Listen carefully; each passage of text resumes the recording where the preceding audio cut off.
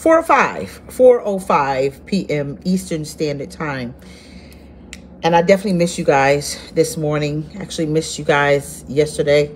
And I do miss you guys when I'm traveling, but this is something that I have to do. I have to travel because this is part of the mandate.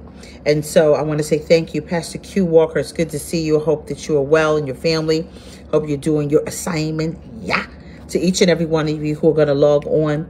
Brina Taylor is going up the timeline. God bless you. How you doing? It's good to see you. God bless you. To my husband, he is getting ready for Bible study.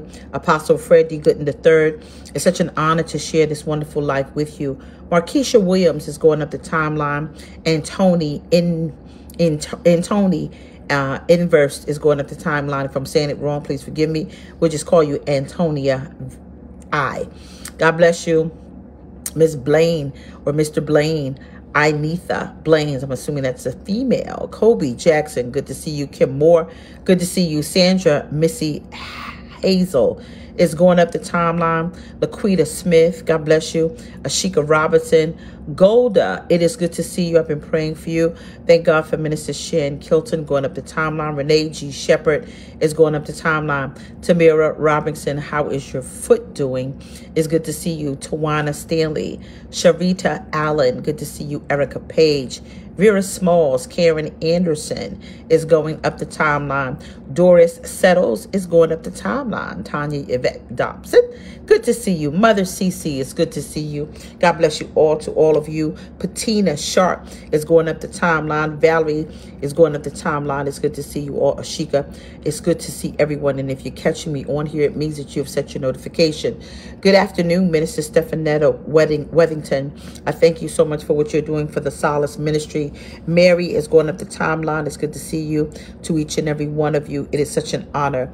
I am going to be quick, fast, in a hurry because I travel. That's what I do. But I guarantee you tonight is Bible study, and it is going down at Unity because my husband definitely has a word for the house. I need you guys Sunday. I know it's the holiday weekend and it is the 4th of July for those of you who celebrate. I celebrate Juneteenth. However, to those of you who will be in the Charlotte, North Carolina area, if you're visiting or if you're in the house and you have a guest, be my guest, bring a guest, but I need you to be in the house. Jaleesa, it's good to see you. First Lady Plater, it is such an honor to see you in wonderful Texas. Good to see you all. If you're looking at me and I'm looking at you, we thank God for you. Almost 400 people who are under the sound of my voice. It's good to see you. Sharika Spells, it's good to see you. C.Y. Wells, it's good to see you. God bless you. You're beautiful too. Yvette Simmons. And so if you're logging on here, this means that you have gotten an opportunity to hear what I have to say, because I have to say something to you. I'm going to tell you a story, and I always speak about the examples that were before me, before I became who I am to the nation, to the world, and maybe some of you. Thank you so much, Atiga. I'm doing wonderful. And so I always speak about my mother and the experiences that I've got from my mother that allow me to evolve into full-fledged womanhood. I want to talk to you really quickly about something. I want to talk to you about confidence. I want to speak to you about confidence because sometimes what happens with women all over the world, we lose confidence. I speak about my mother, and the reason why I have to talk to you about confidence is because I saw what confidence did when it was pulled away from an individual that I held dear, my mom. I remember growing up as a little girl in Brooklyn, New York, 450 Clinton Avenue between Gates and Green. That's where the birth be at. I never will forget my mother, and this is my experience. My mother, I grew up in a home of domestic violence. I grew up in a home where my mother, I can't wait to come to you, Apostle Boone. I'll be coming to you next week. I never will forget growing up and my mother, who was very, very beautiful. My mother was very petite. Her name was Valetta. That was my mother's, that's her name, Valetta. My mother was very petite and she was very studious. She was in education. She held her own. She had her own car. She had her own apartment. She moved from Fairmount, West Virginia to Brooklyn, New York to build a life for herself. Her other siblings came along with her. Her friends followed her because she had this posture and this vivaciousness. And she had something that we all love called confidence. But something happened over the course of time to my mother's confidence. I saw a woman who was very statuesque and beautiful and someone that was very confident. Over the course of time with situations and over the course of time with circumstances, her confidence began to fizzle. her confidence began to fizzle, and unfortunately, she lost a lot of herself. She lost a lot of herself because she began to raise her children, and we are so honored for her to do that. She lost a bit of herself because, unfortunately, her story and my story is she married my dad, who was an abuser. Not only that, she began to take the blows of so many different hits in life that caused a very confident woman whose head was real high, who was, might I say, a serious dresser, she let herself go. I'm saying this because I don't care who you are. Life is going to happen. You're going to have children. You're going to get in relationships. But one of the things that I'm here to remind you of is don't let anyone take away the only thing that you know, your confidence. Confidence is very imperative for you to have to learn how to move forward in any opposition. And not just women who are on here. There are some men that you're in something and someone took away your confidence, even your ability to be a man or your manhood, or strip you of that.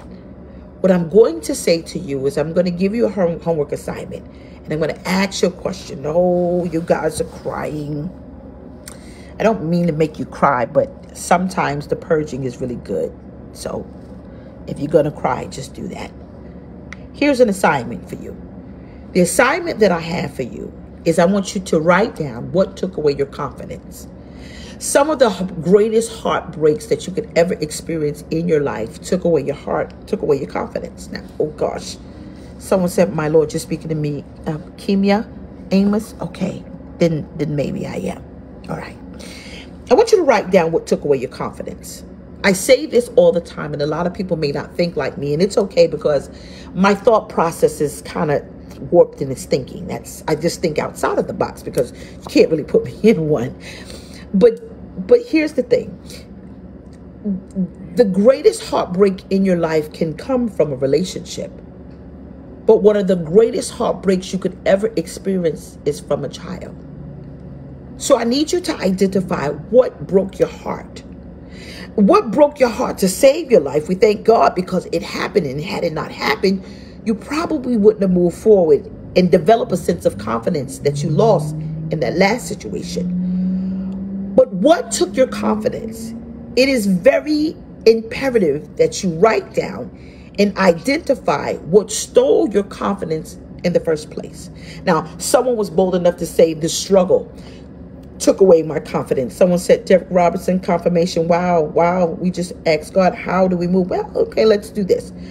Begin to write down what took away your confidence. Was it a relationship?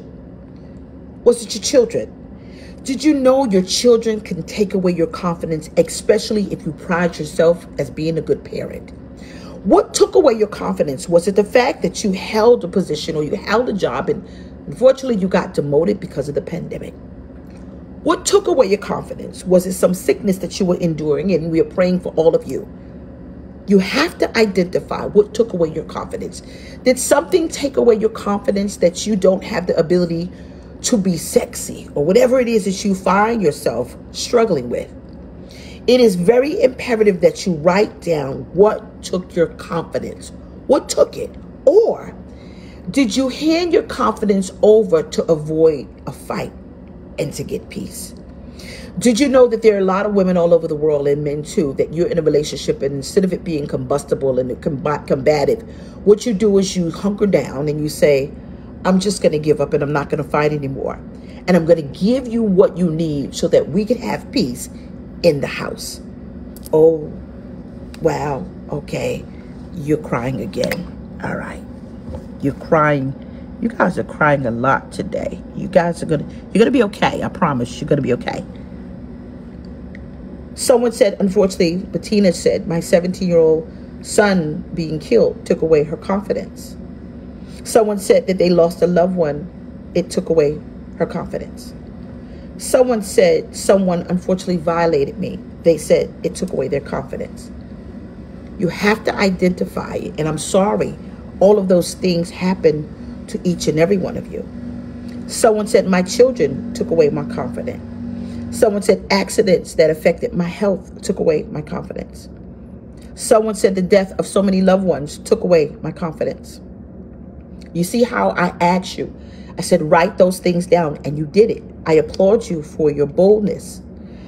But in your quiet time, I need you to ponder, that's the word, ponder, on what took away your confidence. And when did you allow it to take place? Watch this. The reason why I say, when did you allow it to take place? Because some things happen that cause a level of trauma or a traumatic situation, but it doesn't hit you too much later. Watch this. You see, my mother passed away over 20-something years ago. And even though I stood over her body and I said, Mommy, I trust God, and I trust God to get me through it, I confidently began to metamorphose myself to live without her. But it didn't hit me too much time later. It did not hit me until I realized or came to the realization that I had no choice but to move forward when I hit hard times. Watch this. See, after going through losing my mother and then a traumatic divorce, I realized the trauma of losing my mother didn't hit me until I was standing in divorce court with children. See, you have to understand, someone said, my disability. You have to identify what took away your confidence and what triggered your confidence to dwindle down in the first place. When you lose your confidence, I'm trying to help you understand something. You lose your confidence over the course of time.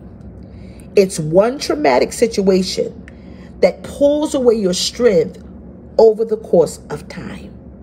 Someone said, unfortunately, I was dealing with breast cancer. I thank God, because if you're looking at me and I'm looking at you, it means that you're a survivor. So I applaud you. Confidence dwindles over the course of time based upon every situation that hits you, and sometimes not simultaneously. It happens at a drip.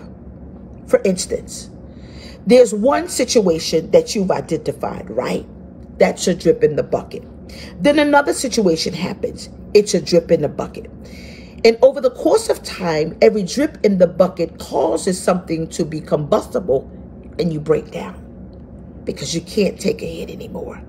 You can't take it anymore because you say to yourself, the strength that I had to hold one situation, I don't have the strength or the strength to hold it all. And so what you do is you got to find a reason to fight. You have to ask yourself, and so many people that are putting up the timeline, my children took away my confidence. Let me ask you a wonderful question that you did not think about, Evie. What age are they? Are you allowing grown children to take away your confidence because they can't get their way? Are you allowing children to become so manipulative until you break down and you exhaust yourself, or you overcompensate because one parent isn't there and it takes all the strength you got? Well, here's the thing. There comes a time where you have to, and I'm saying this because I'm going through this and this is my experience. It comes a time in your life that you have to realize that your children become grown and they make their own life choices. Their life choices has nothing to do with what you taught them because they're individuals. They no longer are individuals when they become over the age of 18. And so even though you tried, let your lessons speak when life is trying to teach them something that you tried to gracefully teach them. Sometimes the greatest thing you could do as a parent is to let go of a child and let them learn their life lessons and then come back to you, and you won't say, I told you so. You let life tell them that. Some of the greatest things in the world that you could experience, the heartbreak, is from people that you love. Somebody said something so profound, and I'm going to share this with you. People who really love you never leave. Those that don't love you, they're the first to abandon you. Why? Because they don't have a use for you anymore. You have to ask yourself a question. Whoever used you, abused you, or didn't handle you right, they were not worthy of your love in the first place. So some of you just need to be excited and thank God that they no longer can do these things to you, for you, or against you. Watch this. You're in a marriage, or you're just existing, or you're in a relationship, and it's not going too good for you. In fact, you're not happy. You realize your confidence is dwindling down. You have to ask yourself, if your confidence is dwindling down, who caused the drops in the bucket? That means if you're in a relationship and someone is not speaking kindly to you, or someone is being very manipulative, or someone making you feel bad because you can't be intimate, or someone is making you feel bad because you just don't feel like it because you're not yourself. You have to be careful not to allow that situation specifically to cause you to doubt the sexy, beautiful person that you've always been. I'm just on a hiatus this time. There was something that I did, and I have a dog. Her name is Charlie. In fact, it's the family dog. But I never forget, years ago, I used to have a Rottweiler. This is years ago. And I had this dog, and we had to train her. So what we had to do is they said, take your hand while she is a puppy and put your hand in her bowl. When she gets ready to eat, you take your hand, you put it in the bowl, and you pull it away. And you let the puppy know, I am in control. And that's how you train the puppy. You don't bite the hand that feeds you. We're learning, right? Do you know, in any relationship that you're in, you've got to gain control by pulling back control, by not allowing them to manipulate you. That if you don't do what I say, I'm going to unfortunately bite the hand that feeds me. They're not, trust me. They do more harm in the bark than they do in the bite. You've got to trust the fact that you are the one in control, because they need you before you need them. You're in control, correct? Sometimes you have to look at what caused your confidence to cause itself to be a drop in the bucket that caused the overflow. Well, what is the overflow? You don't smile anymore. You're not happy anymore. You don't dress up anymore. You don't love yourself anymore.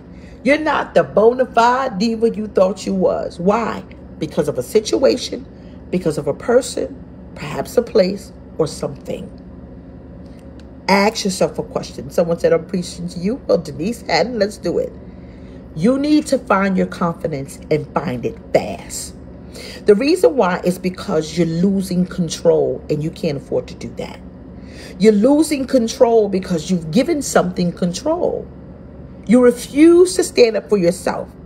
Standing up for yourself doesn't mean you have to take an act of something unseemingly. No, it simply means, no, you're not going to do this. And if I continue to allow you to do this, then it's not saying anything about you. It's saying something about me. Get your confidence back. Let me ask you a question. Do you know girls' night is very necessary sometimes? Sometimes it's necessary for you to go out with some guys or go out with some girls so that you can kind of not relive your youthful years, but remind yourself not of who you used to be, but the confidence that you allowed to slip through the cracks of life, and pull a little bit of that back. And once you get a taste of that, you'll say, oh, this is good. I think I got to change some things. That's why it's very imperative for you to take inventory. I tell you that all the time. Take inventory of what took your confidence and get it back. Let me tell you something. Sometimes, oh, you guys are crying again. Oh, I want you to stop crying. But if you got to do, cry with faith. Someone says, I can't seem to get it back. If you cannot get it back, you have to write down why. Because once you can identify what took away your confidence, you'll get to the conclusion that this thing is the hindrance, and how do I stop it? To get your confidence back, first you got to identify it. Then you have to ask yourself, how good is the cost? Meaning what? Do you value yourself enough to pay the price of peace? Peace is very valuable, sugar. Pay every penny. It means sometimes you got to let go of things that don't value who you are. And I don't care who it is. Happiness is really a choice, because there's some people that don't have half of the things that you have, and they're very happy. Happiness means that no matter what comes, I promise myself that I'm going to find myself in a better headspace. Now, let me ask you a question. How many of you have gone to therapy? Me. In fact, I'm back in it. You know why? Because I need it. Sometimes instead of taking a whole lot of money or some money and buying bundles, or I'm not saying that's what you all are doing, or Set up something for yourself that I can just sit down with a counselor and I can do a mental health check to see where am I mentally. Never mind about everybody else, about me. I am going to do a mental health check for myself because I'm losing confidence in myself. You know you're losing confidence because you know good and well you're not the same. Here's another project. I love to give projects. Take a picture of yourself. I am saying, someone said, I'm sewing on this word right now. You can. All you go do is www.chronicles.org. You can do 27. Listen to me. I love to give people projects. Every day, I want you to start a media journal. What is that? A media journal, and people think that I love to take selfies, but it's not really the selfies. I'm going to get ready to give you a secret. I want you to click, tag, and share. I'm going to give you my secret. I do something called a mental health check through a media journal. A media journal is every day I need you to take a selfie. Take a selfie every day because pictures don't lie. They tell you the truth.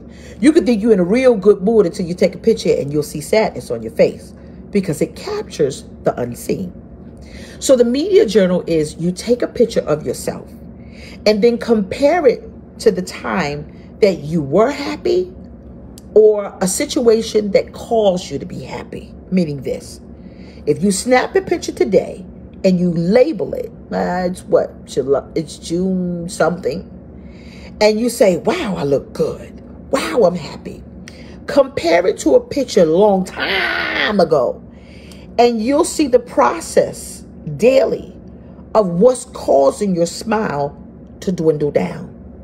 Then think about the situation in the time or the present time you took the picture and what was going on around you. What was going on around you to capture that smile, that frown, or the sadness that you refuse to see. Stick around, kid. I can teach you a lot. It is very imperative that you get your confidence back because your confidence will take you to places that people never would have thought that you could be because you are in love with who? Me. You matter. I know your kids matter, your husband matter, and everything around you, but you do matter. You can't keep going on empty. Lord knows I had to tell myself that. That's why a lot of times y'all just ain't gonna see me on here, sugar, because I have to take care of me. Sometimes you have to do things that the doctor told you to do. You have to take care of your health. You have to do all the things. Sometimes you can be worried about other people until you forget about little old you. Your confidence can slip away from you if you're not careful. This video is to remind you, get it back. Okay, everyone had a broken heart. At some point in time, someone that you thought was going to love you long time broke your heart in a short time.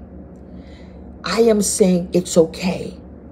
It is okay for your heart to be broken, but it is not okay for you to stay there.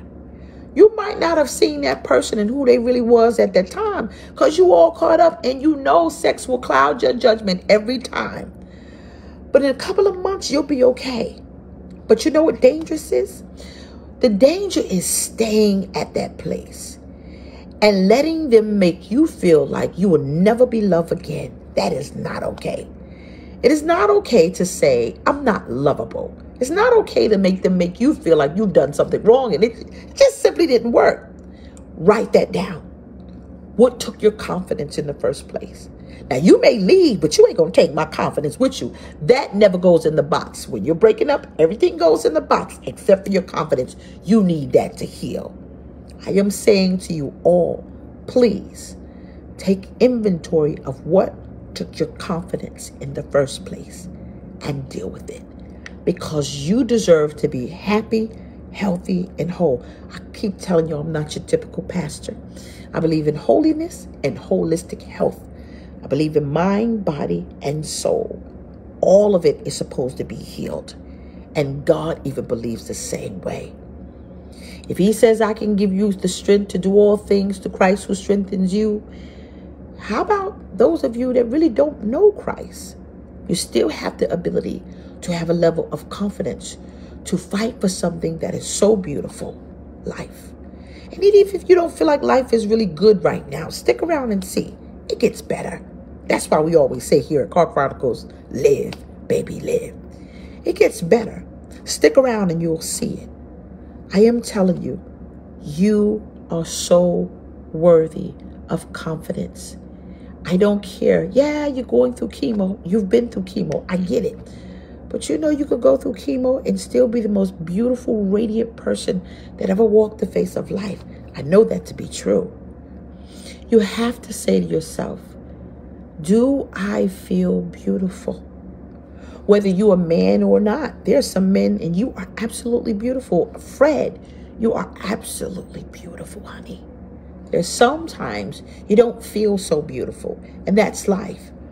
But it's not okay to stay there, because life, unfortunately, doesn't turn out so great as we plan. But I know one thing. It can turn around if you get the confidence and say, I refuse to stay here. This time next year, I'm going to be better. I'm going to do better. And I'm going to heal and get my confidence back. Because this situation won't get the best of me. I'll get the best of the situation. Get your confidence back. This is just a reminder. I need you to do that. Get your confidence back. Go get you a serious makeover, baby. Do some stuff that you've never done before. I don't care if you didn't lose those pounds. Honey, you still are beautiful. Do something for you. Brothers, you know good and well, brothers, you can get your confidence broken down too. Whatever you got to do to get it back in healthy and moderation, do it. Confidence is an amazing thing. And don't you dare put it in a box for anybody. I love you. I'm going to do my best to see you guys tomorrow, depending on how I got to get on the road or not. I love you. Someone said, I want a seed on this. You can. It's a small seed of 7. www.carchronicles.org. And I want you to look in the mirror and bite and say, girl, I love you, baby. You fine. Even if nobody believes it. As long as you believe in yourself, you get your confidence back. You need it. All right. Bye.